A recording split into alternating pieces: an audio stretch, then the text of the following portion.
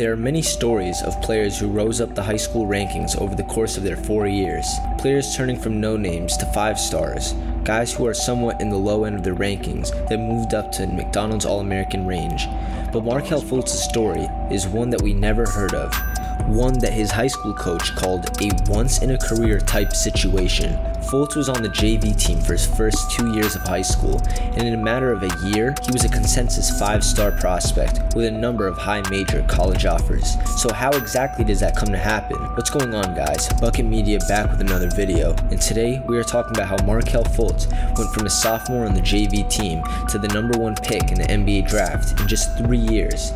It is definitely something that not enough people talk about, despite how his NBA career panned out. If you enjoy this video, please subscribe and like the video. It truly supports me and helps push this channel forward. Also, leave a comment on anything related to this topic. With that being said, let's dive straight into the video. Yo, YBH.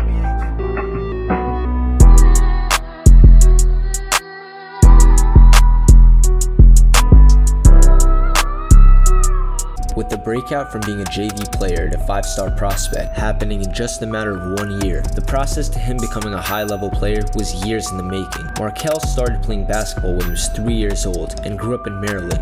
He could be spotted at local parks, watching older guys play. As he grew up, he knew he wanted to play this game and started committing himself to working day in and day out. He was taught how to play the game the right way and gained his skills from his mentor and trainer, Keith Williams. When it became time to choose a high school, Fultz chose a local national powerhouse, DeMatha Catholic, which held multiple NBA alumni. Entering high school, Fultz had some green areas in his game. He had a great feel for the game and a nice handle, but there was one major knock on him, and that was his size. He was 5'7" and very skinny, so coaches thought he could not compete at the varsity level, but he was very lanky and wiry, and he had a lot of potential to grow into a big frame that he has now. As one of his high school coaches put it, his arms are down his feet. He's got those gigantic hands, big feet, so you can tell he's going to grow. Heading into his sophomore year, Fultz grew 2 more inches and felt confident in his abilities to play on the varsity team, and so he tried out, but he did not make the team. You may think this is because underclassmen typically don't make the varsity team, but that year, 5 sophomores and a freshman made that same DeMatha Catholic varsity team. One of those sophomores was 5'8", so the height had nothing to do with it. As you probably know, Markelle took this very personal and dominated at the JV level, but while doing this was working out every day, preparing to prove his coach wrong for his junior year. Markelle said he was actually thankful that he got to play JV, because if he was on varsity, he would not have had as much time to train and get better, and would also be boxed into one role, so he would not have learned how to be as versatile and play multiple positions, which he said helped him tremendously going forward. In Markelle's summer heading into his junior year, he went completely unnoticed, but kept working on his game, and slowly started to grow, gain weight, and put all those pieces together in his game. When junior year hit, most sophomores made the transition from JV to varsity, but for Markelle, he got an even bigger role than most. Due to his hard work and spurting to 6'3", he earned himself a starting spot on the varsity team. Although he made the varsity team, he still wasn't running the show yet, and played in more of an off-ball role, and would occasionally play point guard. He produced and helped his team to earn a 33-4 record, while averaging over 16 points per game. At this point, eyes had started to point at Fultz's direction, and he had some D1 interest, but his 5-star status came during that summer, entering his senior year, where he played on the Under Armour AAU circuit for the DC Blue Devils. With his performances after a few sessions, Markelle instantly became a 5-star recruit over the course of just a few months, and only lived up to that hype going forward. He was invited to numerous events, including the Elite 24, sponsored by Under Armour, NBPA Top 100, Team USA Minicamp, and the Under Armour All-American Select Camp. He dominated in every single event, and even led the Team USA U18 team to a gold medal while securing the MVP. With the summer wrapping up, Markelle was a consensus top 10 5-star recruit across the boards and held over 30 high major Division I offers, and was in line for an enormous senior season. Although the fame and all the recognition came at Markelle so quickly, he did not waste any time in choosing a college. On August 21st, 2015, Markelle Fultz committed to the University of Washington, and funny enough is that a Washington assistant coach actually happened to see him before he got the Washington job during his sophomore year and said if this kid ends up growing and building his frame, he can be an NBA All-Star. It's crazy how everything comes full circle. What a coincidence.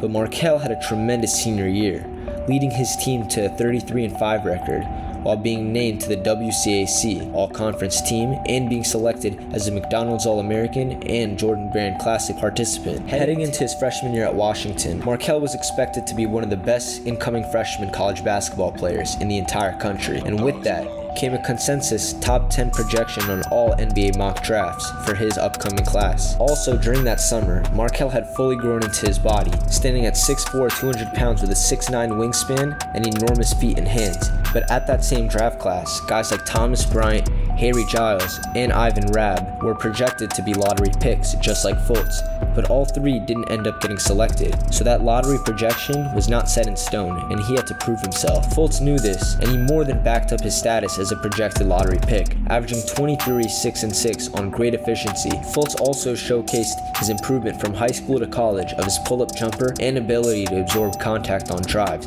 But besides for his numbers, scouts raved about his size and wingspan. They said he had the perfect size for an NBA guard, along with amazing athleticism and ability to rise up for posters at any point on a drive. Combined with Fultz's intangibles, he also had a nice skill set with his playmaking, handle, and ability to drive to the basket and finish in a multitude of ways, along with his three-point shot, which was developing. The hype was so real that there were not many cons to taking him. The only real con was that his team won 9 games, but you could not ignore the talent.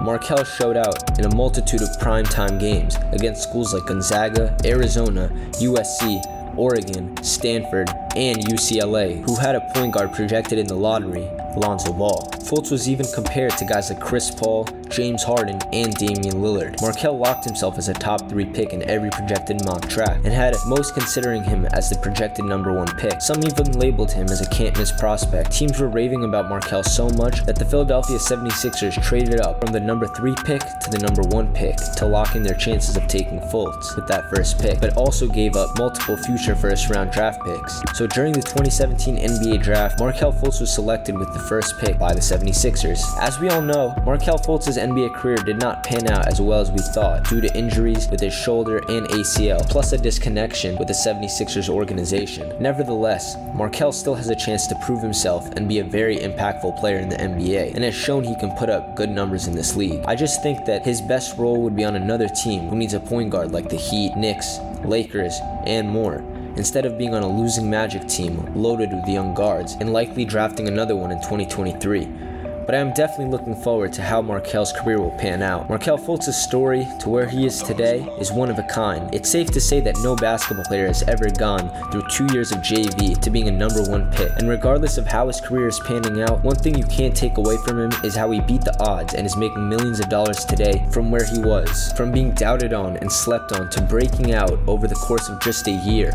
Although in no time he went from unranked to undeniable, it was years in the making, working behind closed doors so when the lights were brightest, he was prepared. It goes to show you how much hard work must be put in, and to continue to trust the process for whatever you want to do, because the timing may not always go how you want it to, but everything will always work out. Thank you guys so much for watching. If you made it to the end, please smash that like button and subscribe. It would really mean the world to me if we could get some more subscribers that enjoy basketball content like this, so we can keep on growing this channel and building it forward.